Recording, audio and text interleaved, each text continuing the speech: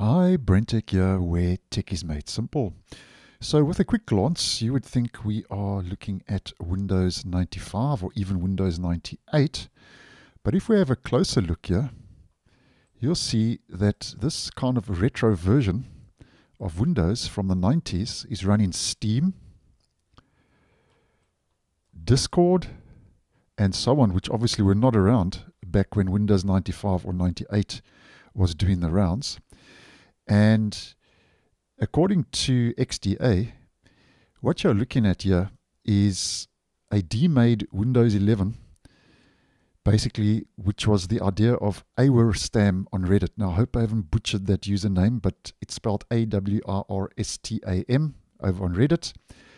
And according to Awurstam over on Reddit, they managed to get this into a kind of retro demade version of Windows 11 that looks very similar to 98 and 95 at a quick glance, using tools like Stardock, Windows Blinds, Retrobar, Winero Tweaker, and so on. And as you may well know, those third-party apps are used to customize Windows to a kind of your own more look and feel, to a personal look and feel. And according to the post over on Reddit, it's not photoshopped and it's a real desktop. So I thought this was interesting. This is more or less what a so-called retro version of Windows 11 could look like if the theme was available. And if this is your thing, I think this would be quite nice.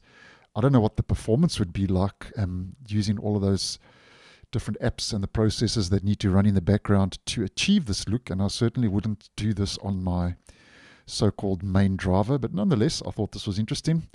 And as mentioned, according to XDA, someone demade Windows 11 into a retro dream, and that's what it would look like. So thanks for watching, and I'll see you in the next one.